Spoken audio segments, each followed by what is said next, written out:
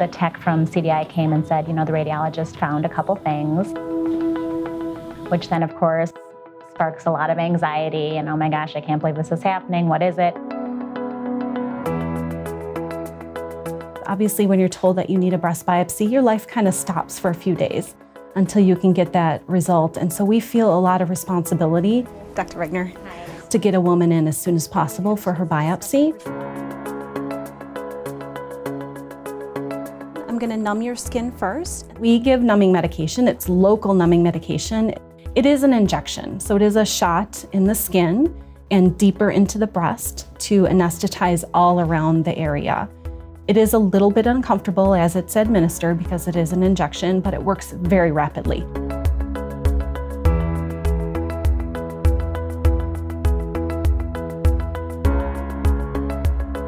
I'm going to make a tiny little nick in your skin. We try to really talk them through the procedure, explain everything in depth. When I take the samples, you're going to hear a clicking noise. Really try to hold their hand through the whole process, and then we try to get the results as soon as possible.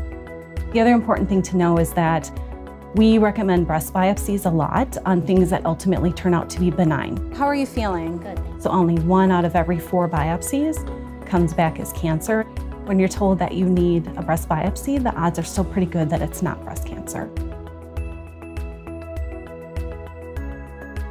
Ultrasound at the 2 o'clock position. I will say the radiologists were amazing from CDI. They were on the phone with me and in person. And right when results were available, I got that information right away.